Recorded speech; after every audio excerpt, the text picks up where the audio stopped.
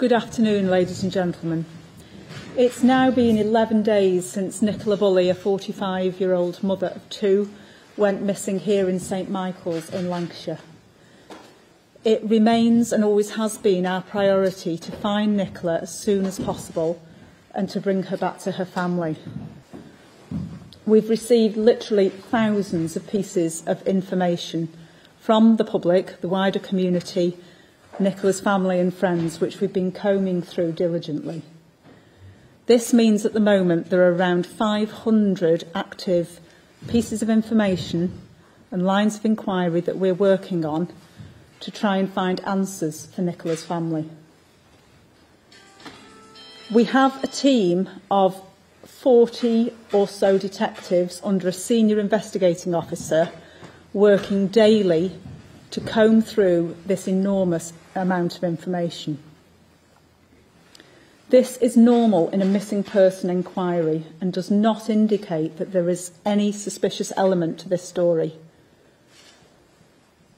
The inquiry team remains fully open-minded to any information that may indicate where Nicola is or what happened to her.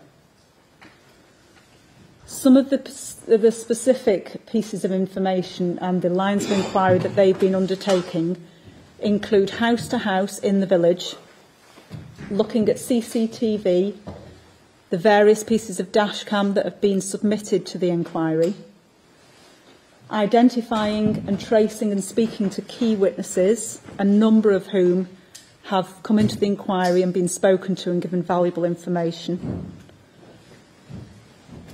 Digital and telephony, this includes Nicola's Fitbit and her mobile phone, which has been fully examined. And we've now identified around 700 vehicles that drove through the village on that morning, on the 27th of January at around 9:10, 9:15. And we're in the process of speaking to all of those drivers to try and find out if they have any dashcam footage, what they saw on that day, or anything else that may be of value to the police inquiry.